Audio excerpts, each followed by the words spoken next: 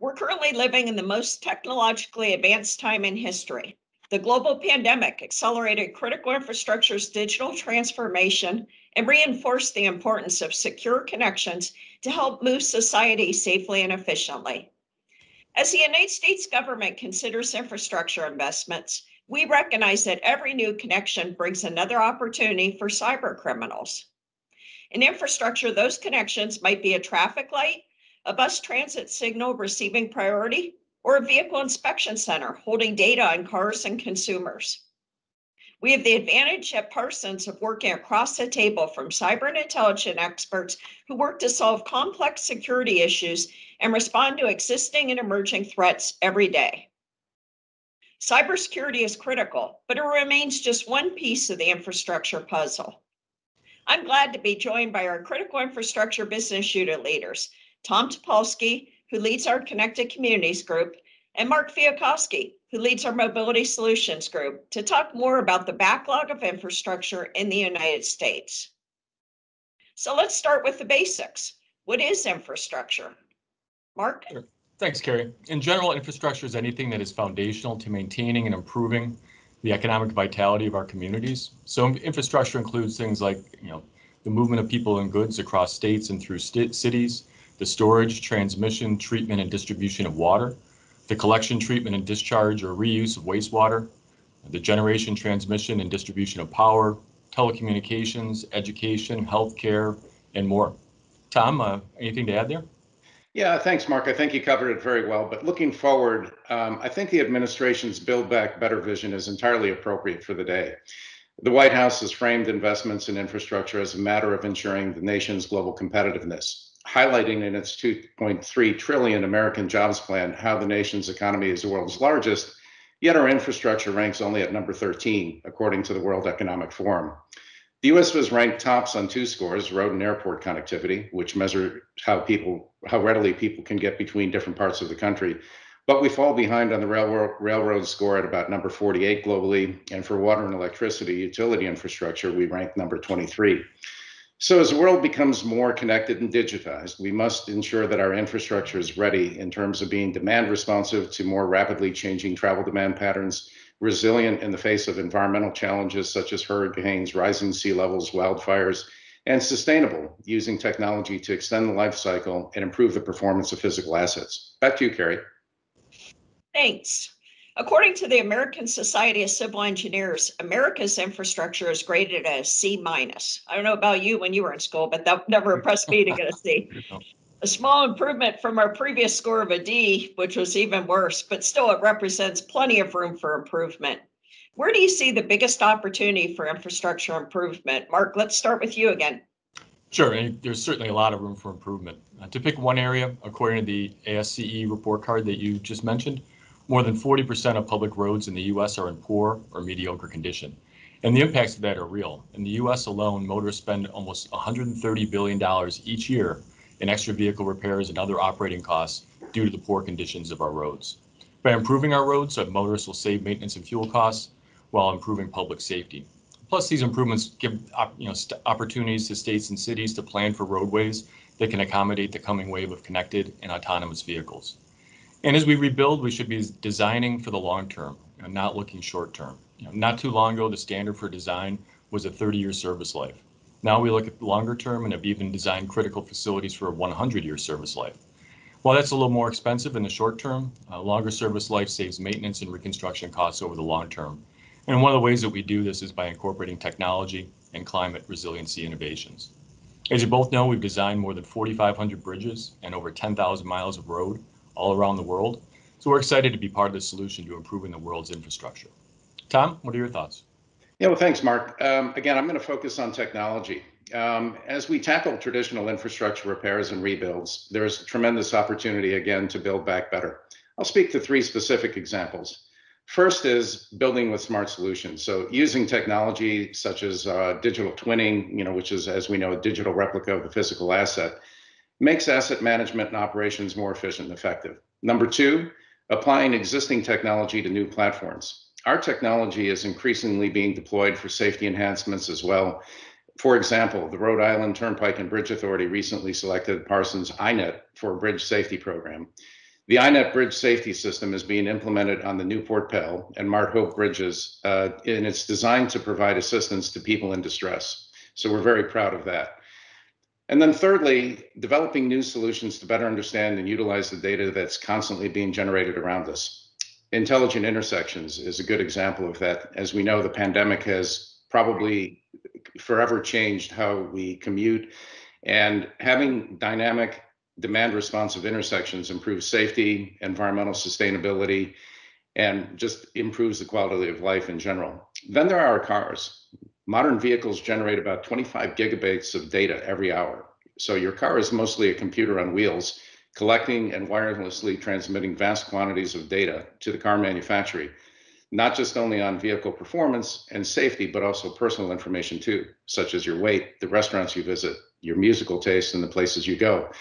Eventually, autonomous cars will generate even more data, as much as 3,600 gigabytes of data per hour. The data is much more valuable than the vehicle itself, clearly. Back to you, Carey. Thank you, Boyd. Certainly exciting how advanced technology is going to lead us to smart infrastructure for the future. Speaking of rail was the highest scoring infrastructure category this year with a B.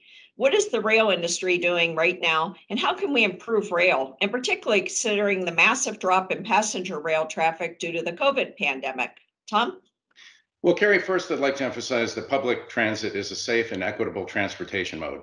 When robust transit options exist, fewer cars are driven, reducing their harmful effect on society, which includes the loss of at least 30,000 people every year and maiming of many more in road accidents. Staying on safety, the rail industry is a good example of looking towards technology to improve system safety and efficiency.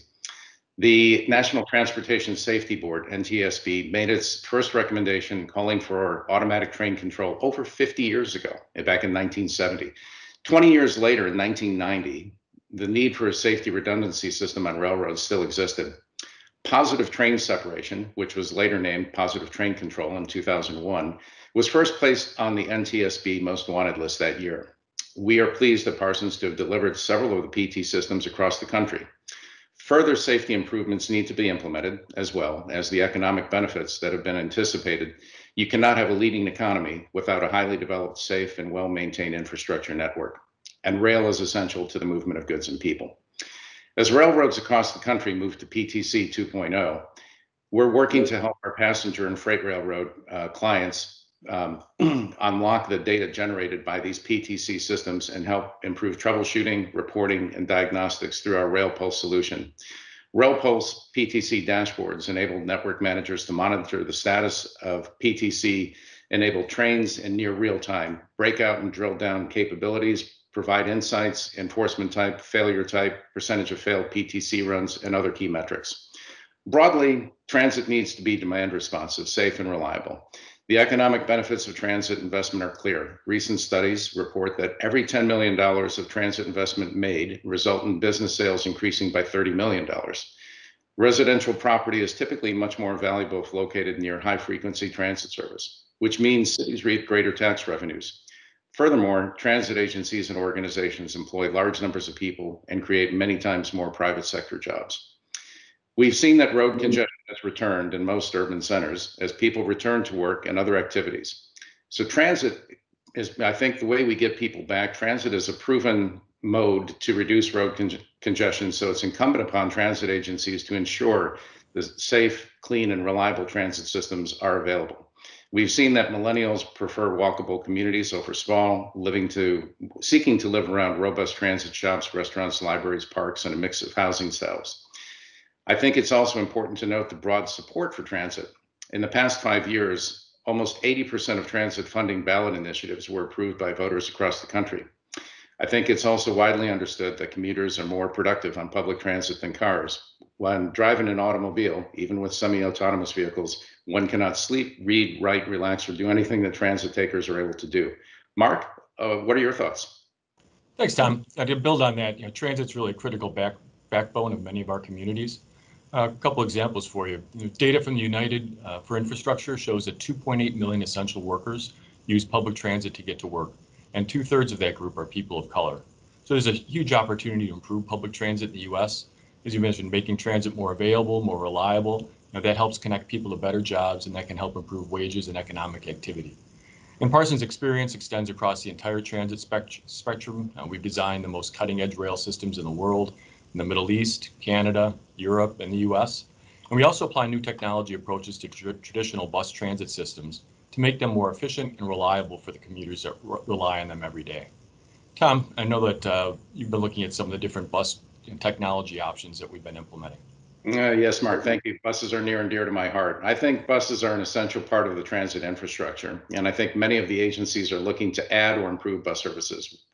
Bus transit requires less time and capital at startup compared to other alternatives like light rail or subway, and can benefit massively from technologies like signal priority, connected and autonomous vehicle technology, and traffic monitoring and analytics. Carey? Thank you both. Terrific answers. And it's going to be great to see what Build Back Better does in terms of our transit systems. Yeah. Aviation is another very important transportation category that's been impacted by COVID. Research recently from the United States Department of Transportation showed a sharp decline in demand at the onset of the COVID pandemic, and estimates are that we might not see a full recovery for several years. How are airports adapting, and what does this mean for the future of aviation infrastructure? Tom, start with you. Well, thanks, Carey. Well, the aviation industry has not seen drastic changes in travel patterns such as those brought on by COVID since 9/11, about 20 years ago. As we worked with the TSA post 9/11 to reimagine airport security, we're currently working with the TSA, FAA, and our clients around the country to reimagine the passenger experience in a post-COVID world. As air travel continues to rebound, it will not simply revert to pre-COVID patterns. Improvements, some of which have been on the radar for decades, have come to the forefront, and airlines, airports, aviation authorities are now looking to implement solutions to help reestablish passenger confidence, such as contactless check-in, passenger screening, and baggage handling technology. So exciting days ahead. Carey, back to you. Thanks. Mark, the president's recent American Jobs Plan, also called the Infrastructure Bill, includes spending across nearly every infrastructure category. What are you most excited about in this plan for Parsons?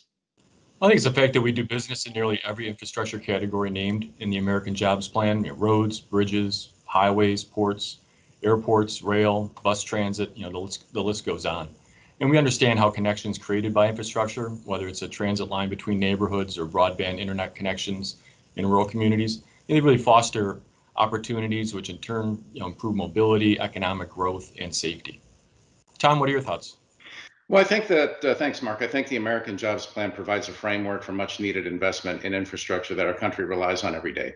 Inclusion of technology-enabled solutions are essential to providing the country with a future-ready infrastructure. So, Mark, what are your closing thoughts? Oh, thanks, Tom. I wanted to circle back to an item you had mentioned earlier, and that was sustainability. Global sustainability requires our infrastructure to work harder for us, and that technology, whether it's EV charging stations to solutions to improve resiliency, are going to be required. A couple examples. Our electrical infrastructure needs upgrades, particularly with the push for electrification, and the resiliency of our transmission and distribution systems need to be improved so that we can reliably deliver power to our growing communities and really address those growing power needs. And the American Job Plan also includes investment in cleaning up oil and gas wells and former mines. These are core areas of expertise for Parsons. And it's important that this work is going to help support those mine communities and also provide new job opportunities and healthier and safer communities. So a lot of great opportunities with this whole plan, and excited to see it roll out. Great. Thank you, Tom and Mark. Most importantly, for your leadership of the critical infrastructure segment of Parsons, and today for a great discussion on the exciting future of infrastructure. The American Jobs Plan provides an excellent framework for the next decade, and we look forward to working with our clients, private and public, at every level of the government to flesh out the details of what these investments mean for each community. And as these and other infrastructure improvements move forward, we want to not only catch up on the backlog of projects, but also get ahead by advancing the digitization of infrastructure. Our experts have been implementing some of the most advanced infrastructure technologies in the world, such as fully automated trains in Riyadh, Dubai, and Vancouver. We can and we will bring that technology and expertise home to apply to our critical infrastructure projects across the United States. Thank you very much. Thank you.